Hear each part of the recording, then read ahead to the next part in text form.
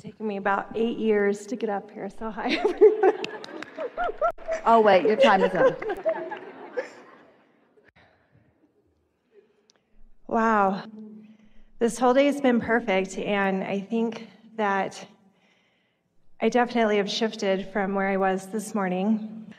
What I'm looking for, and this is all just so perfect, is some fine-tuning.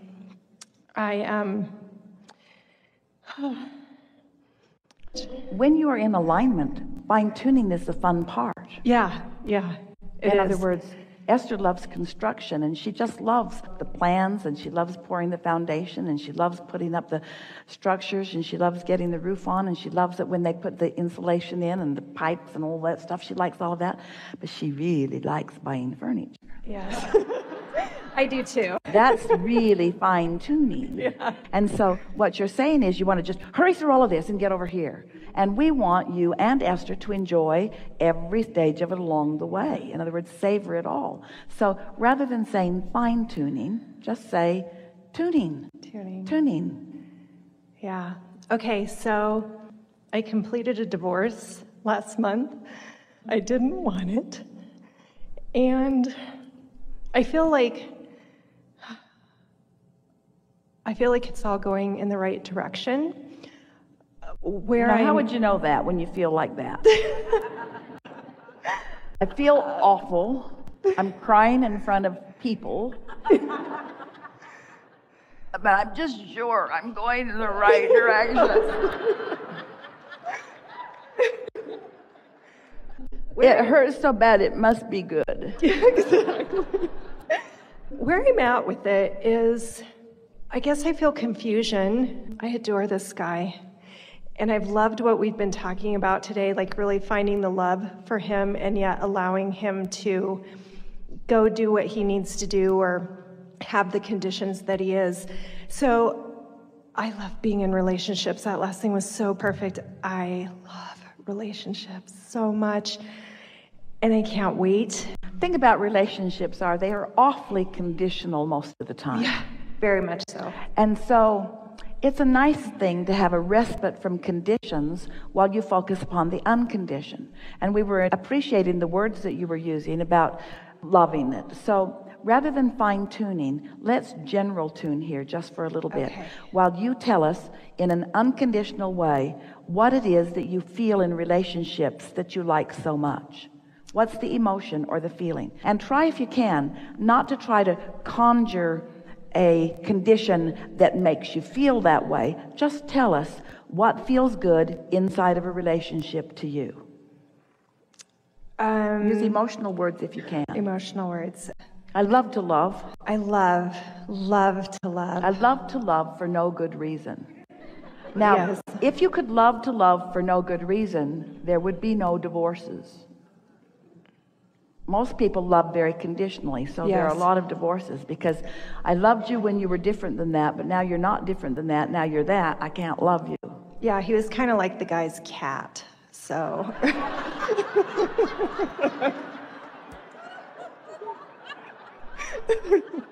However, that guy's still with his cat. Yeah, it's true. Yeah, so I love. It's the P to value ratio. So I love to love. I love co-creating. I love looking forward. I love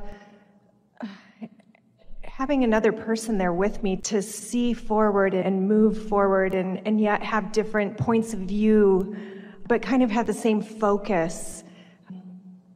I love sex. You love Love that part. You love new ideas occurring. Yes. So that means you love difference. You Yes. love diversity. Yes. So you're not looking for sameness in a relationship. No, not at all. Not at all. So I think where I feel maybe stuck. Well, that's not the part of the discussion that we're wanting to evoke from you. Okay. Because stuck is when you start looking at the conditions. Okay. Now that you have completed this divorce, you've sort of closed the door on that for now. Mm-hmm. And yet you're wanting to open another door right away, another conditional door, another someone to hold as your object of attention, or another someone to be the reason that you feel the way you do. Okay. But we want you to understand that you have had enough relationships. In other words, think about before your first relationship, how many relationships you had that helped you to create a vortex that helped you to know what you wanted in a relationship. Yeah. Esther was listening to a television commercial the other day. It was one of the matching businesses, and they were talking about, we will find your true compatibility.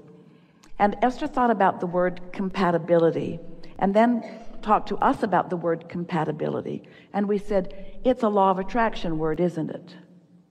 Not compatible in the sense that we like all of the same colors, and we like all of the same places, and we like all of the same words, and we like all of the same things, and we like all of the same food.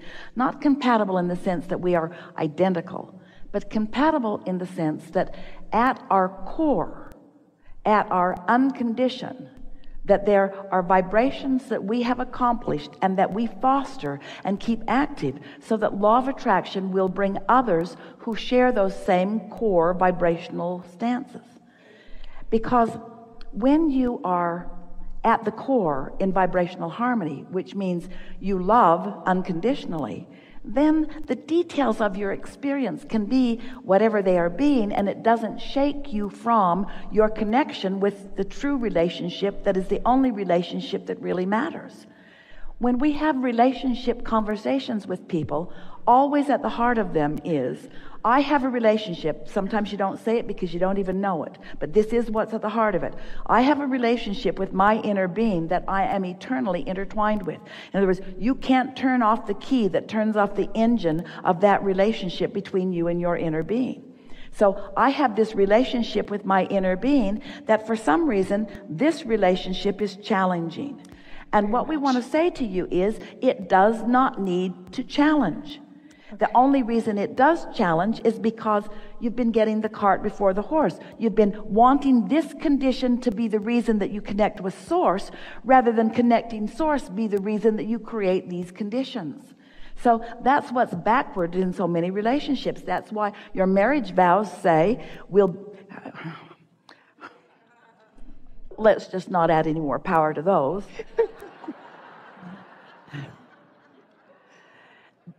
When you are caring about this relationship between you and your inner being, first and foremost, and in the middle and last, in other words, that's what really matters to you, then you find yourself more capable, or practiced is a better word, at finding positive aspects wherever you look. But when you look to another person, and you say to that other person or about that other person, you are my primary point of focus, and everything that I feel is going to revolve from what I see here. So then you start needing to control that to be a certain way so that you can feel this. It never works. It always ends up in some sort of discord that usually ends up in a breaking apart in some way. But when you instead come into alignment with who you are, then you're not holding this person to be everything. Now you've got these relationships with these people and these people and these people and these people, with life, with animals, with nature, with sunsets, with streets, with subjects, with interesting things, with hobbies and activities and all kinds of things. And this is just a person that you like to be with because you like to be with them, but they are never supposed to be your significant other. Your inner being is always meant to be your significant other. And when you try to make another person be your significant other, they're going to fail you every single time, because it is not their job to be all the things that you need in all the times and all the ways that you need them to be that way. Now, we're not for a moment trying to get you to get back together. That's not the point of this at all. But we are wanting, before you attract someone else, we're wanting you to secure, to establish, to define and establish and discover and enjoy an emphatic relationship between you and you.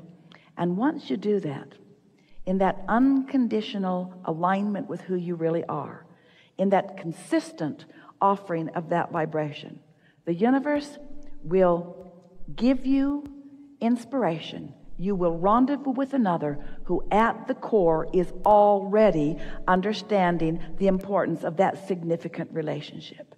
And when two come together who each understand what the truly significant relationship is, then you will have the freedom to have a delicious relationship.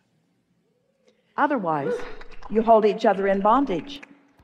And in the beginning, before you know that much about each other, it works out pretty well. Pretty soon, you're going to start being who you really are. And if at the core there's not a vibrational sync, then it's always going to be problematic.